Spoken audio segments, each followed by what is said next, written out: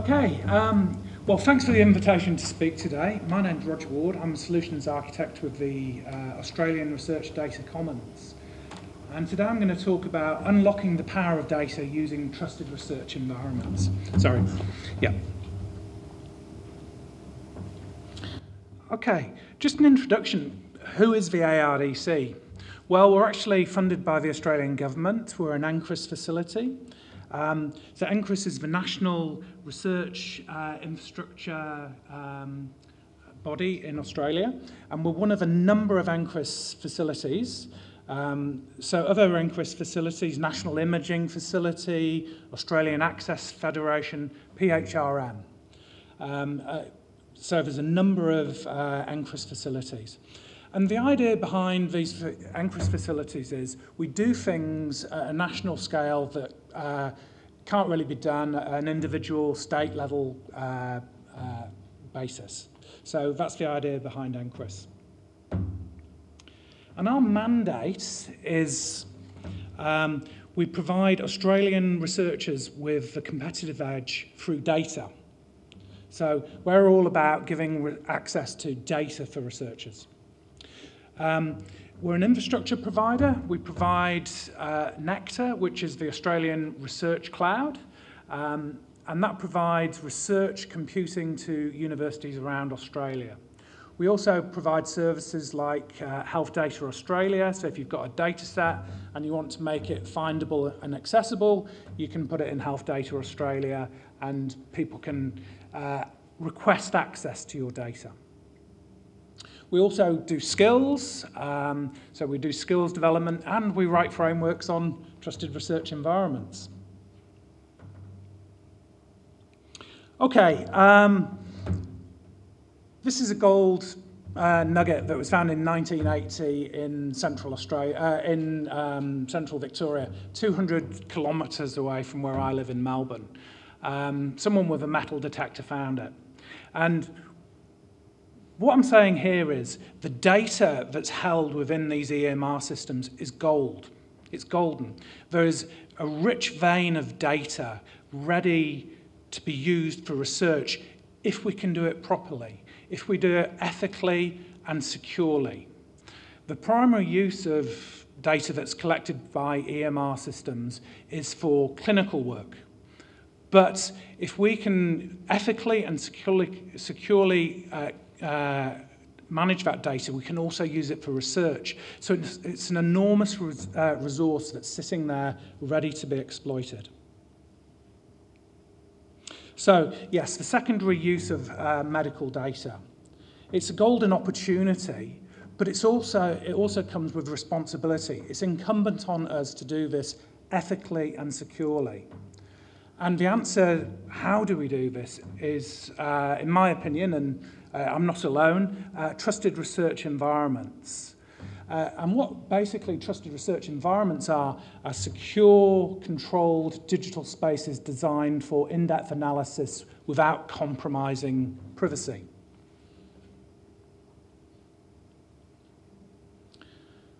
So, TREs are non-negotiable. I've been working in this field for many years, and I've seen, sometimes informally people say, "Oh yes, I'll share that data with you. I'll email you that data. I'll give you that data on a USB stick." Those days are well and truly gone. We've got to think about data security. We owe it to the people we work with, the patients we care for. And also there's legislation now in place that we can no longer do those sort of things. So TREs are no longer a luxury, they're non-negotiable. And for instance, New South Wales has mandated the use of TREs. If you want to use data generated in New South Wales Health, you've got to use a TRE to do it. Okay, so how do we establish trust? Okay, TREs to the rescue. So the definition of a TRE, it's a highly secure computing environment providing remote access to data for approved researchers. And the core principle here is you bring your analysis to the data. You don't take the data out of the environment, you do your analysis on the data in the environment. So the data is always secure, you go to the data. It's anonymized data, it should be safe data, so you should take reasonable steps to de-identify the data. So you don't want people's names in there, you want to replace them with hashes or pseudo-anonymization. There should be an airlock system, so if you need to take data in and out of the system, it's moderated by an administrator who can check what's coming into the environment and what's leaving the environment. You've got access to analytical tools, R, Python, Stata, SPSS, they're all there for you to do your work on. The benefits of trusted research environments enhance security and compliance, and also fosters trust with data custodians and with the public, that the data is being handled appropriately. Okay, so where do TREs come from, and how do we go about building one? Well, fortunately, there's quite a simple framework called the 5 safes that guides us. Now, I really like the 5 safes framework. I think it's quite flexible, it's not overly prescriptive, and it's easy to follow. It was set up by a British economist called Felix Ritchie in 2003, and I'll just talk you through the basics of the 5 safes, and I think it will make sense to you once we go through it. So the first principle of the 5 safes is safe people. Do you know who's accessing the data? Are they accredited researchers? Have they gone through training? I come from a research background. I did research at University of Melbourne, and I did the RIOT training, which is the research integrity training, for instance. Also, when I was accessing data at University of Melbourne, I was named on the human ethics applications. So you know who's accessing the data. That's the first principle of the 5 safes. Second principle, safe projects.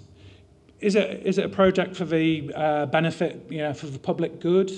Has it got HREC approval? Has it been approved by a Human Ethics Committee? So that's the idea behind a safe project. And Mike, you mentioned governance process. Has it been through your governance process? Safe settings. This is all about the computers, and it's got to be air-gapped from the internet, so you can't access the internet when you're on the virtual machine, and how the computer is set up or the virtual machine is set up. Safe data. I talked about this earlier. This is taking steps to make sure you've made the data as safe as it can be. So you've removed personally identifiable information like names, dates of birth, or minimized dates of birth, and removed mobile phone numbers. So that's making the data safe to work with. And finally, safe outputs. At the end of the day, you want to get your research off the machine. So when you've got your aggregated research, the administrator can take the data off the machine for you and let you have it, and they'll inspect it and just check that there's no data breaches, that no personally identifiable information is leaving the environment. So that's the 5 safes framework. So it's quite a sensible framework for managing data. And this is the principle behind trusted research environments. So what's the ARDC doing about this? Well, one of the things we did last year was we gathered together a group of academics with expertise in trusted research environments, a couple of who are on today's agenda, and we wrote a framework. We held some workshops as well with other researchers, and we wrote a framework on what a TRE should look like. We did a market scan of the TREs that are available in Australia. So there's research TREs run by universities. There's also commercial offerings. We looked at those as well. So I tried to make this quite an accessible document and easy to make use of. So I encourage you to have a look at it if you're interested in TREs. You can find it easily with Google. It's ARDC TRE framework, or the DOI is listed there, and you can put that in a web browser and you'll find it. Okay, the other things we're doing, we're setting up demonstrator environments. So we've got researchers who are interested in sharing data. So we're investigating how we can do that for researchers. So we're investigating a couple of pathways for that, and I'm in the midst of doing that at the moment. We're also looking at federated TREs. These are really interesting. This allows TREs to be joined together to do analysis. This is emerging work from the UK. The guys in the UK are doing a lot of this. And the idea behind this is it addresses data silos, and it allows you to run analysis across TREs. So you use the analysis script, and it goes to the TRE, and then the results are aggregated back, so it enables you to do it across multiple TREs. And we're also looking at that as part of our advanced analytics program. We're launching a community of practice. I'm cheekily calling it Unlock, because it can be a bit boring talking about security, so I wanted to turn that around and talk about unlocking the potential of the data by securing it. So that's why I'm calling it Unlock. So we'll be launching this community of practice in August. And the idea is we want to build a culture around TREs. We want to talk about the technology, but it's also a cultural thing. So we want to get people together who are interested in TREs and want to work together, and we'll be doing that over the next 2 years. We'll be having vendors in to give talks about their TRE offerings. So I think that should be quite interesting. This is another thing we're doing, our sovereign data node in Sydney. So at the moment, we've just established a Nectar node in Sydney, in a data center in Sydney, and it's the ARNet data center. And this data center is a little bit special. It's got ISO 27001 security accreditation. And this is the international standard for security accreditation. And we're currently going through the process of certifying our equipment, our physical equipment, and the processes we use to run it to ISO 27001. And we're working with a vendor at the moment to do that, and we hope to have that complete by the end of this year. So by the end of this year, we'll have a secure data center with secure Nectar infrastructure running on top of it with security accreditation. Okay, conclusion. TREs are fundamental. I've worked in them as a researcher, and they're absolutely necessary for the type of work we do. We're working with sensitive data. The ARDC is showing leadership here. We're using, we've written, and we encourage you to use the TRE framework we've written. We're setting up a community of practice, Unlock, as I said. And finally, this is a bit corny, but we're refining gold. TREs turn raw data into something more precious, secure, powerful data sets that can drive discovery. And I'll leave you with this thought. I read this book when I was a child, The Hobbit, and I always remember the cover of the book. It's the dragon sitting on a big pile of gold. In this analogy, the dragon's the TRE and the gold is the health data. You've just got to watch out for hobbits. Okay, thank you.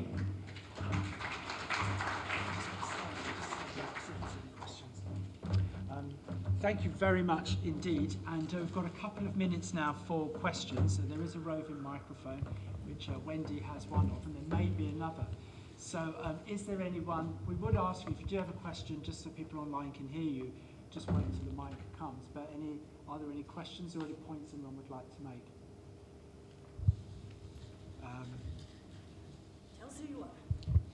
Hi, I'm Professor James Batchelor from the University of Southampton, and I got off a plane at 5:30 this morning, so I'm a little bit sleepy. But I was just wondering if you could possibly tell me, you talked about the NHS and the UK environment, but can you just tell me in terms of establishing a framework, which other international exemplars did you look at, and did you find any? That's a very good question. Southampton, I'm very fond of Southampton. I used to work in respiratory, and Southampton was one of the big centres in the UK. I'm from Newcastle originally, so nice to see you. We very much we talk with the guys from the UK. It's Dare UK, and they've written a similar framework in the UK. And they're very much aligned with our thinking. As I say, Felix Ritchie, who set up the 5 safes, he was a British economist. So the thinking is very much from the UK. However, they're also doing similar things in Europe and in the States. They've got similar systems in the States, but they don't call them TREs. But in terms of alignment, it's mainly with the UK and Europe rather than the States at the moment. Does that answer your question? Yeah, it does. I think there's very limited examples of trusted research environments, and legitimate theft is a good thing to do. So I'd say I'd look specifically, if you haven't already, at South Korea. Japan in particular has been doing this for some time, but very quietly hasn't told anybody. And certain parts of Brazil, actually. I'm very happy to share that information. There's also the Data Spaces program, which is very prevalent, particularly in Asia. I actually do quite a lot of work with South Korea on another program I'm involved in.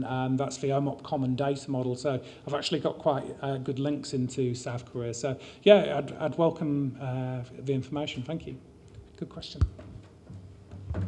Last one. Oh, which one? Okay.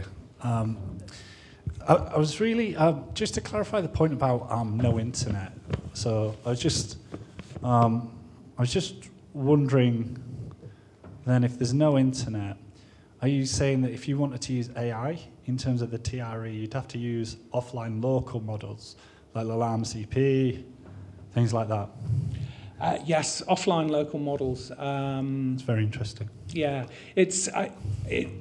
as a researcher, I used to work in an environment where I used a TRE, and it's painful. Yeah. If you want a library brought into the environment, if you're using Python and you need a library, you've got to ask an admin to bring it in for you.